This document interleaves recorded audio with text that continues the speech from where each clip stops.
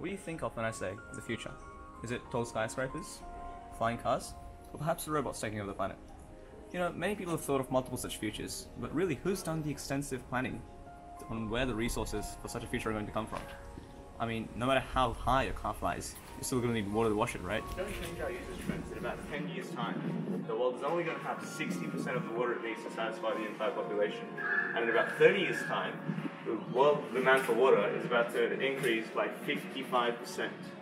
Considering our current reality, it's easy to get scared. But there are a few things that we can do to secure our water future.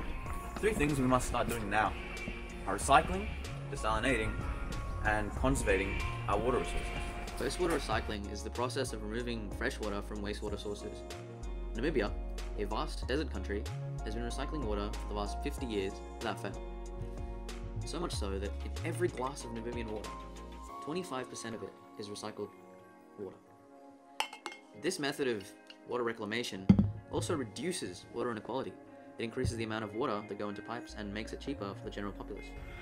Another thing we can do is desalination, which is the process of taking water from the ocean, removing unwanted particles, and making it safe and drinkable.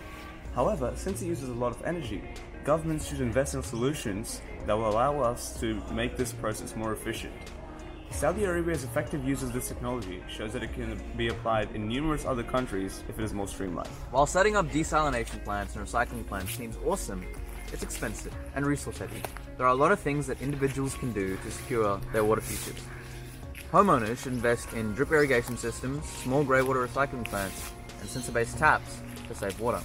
Stats from Sydney Water say that it can save 15% of daily consumption, and over years' time, it saves millions of litres and billions of dollars. Thus, by implementing such measures, reimagining how we consume and distribute our water, we can work together to create a safer and healthier future.